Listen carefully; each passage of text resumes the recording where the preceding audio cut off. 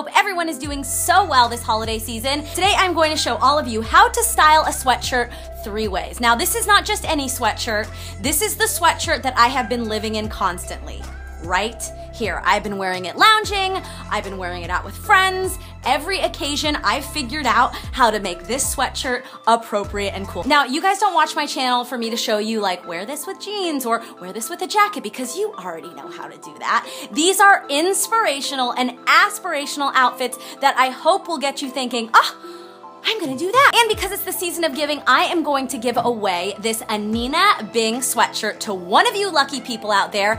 And as if that wasn't enough, I'm also going to give away a ton of beauty products. I mean, look at all this. You have makeup, you have skincare, lotion. I mean, there's so many things in here, I can't even name them all. To enter to win this sweatshirt and all these beauty products, all you have to do is click the link in the description below next to the word giveaway and enter your email address. Don't worry, your email address is only going to me. It's safe. And in a week, check back at this video. I will announce the winner in the comments. So good luck to all of you guys, and let's get to the outfit inspirations. So this is just a classic crew neck sweatshirt in heather gray. It's slightly oversized, and normally when I'm feeling cash, I just pull it on and wear it as is. But to kick off these next 3 outfits, I'm gonna give it a little side tuck. Now let's polish it up a little bit.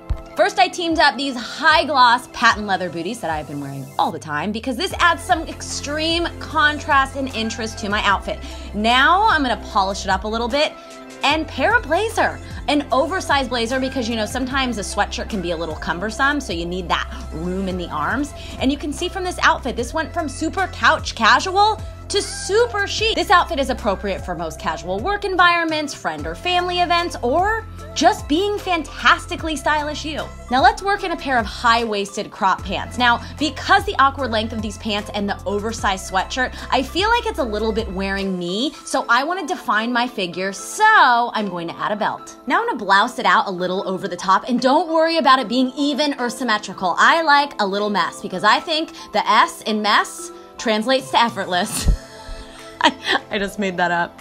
But seriously, don't think too much about it when blousing out the top. Loving this look so far. Now I'm going to break yet another fashion rule by pairing booties with these crop pants, and I am pretty certain that this entire outfit is breaking all of the traditional quote-unquote fashion rules. Now let's team up a pair of wide leg trousers. Now yours don't have to be satin, mine are. They can be any wide leg trousers. I just want to show you how this can be styled. I just do a little side tuck to define the waist again and balance my proportions, and then I kind of feel like we need a little something else because these pants are so dressy and this sweatshirt is so casual. So let's add a statement earring and bam, it's an outfit. The dressiness of the earrings and the pants together really balance out the casualness of this sweatshirt and make it super streamlined and beautiful.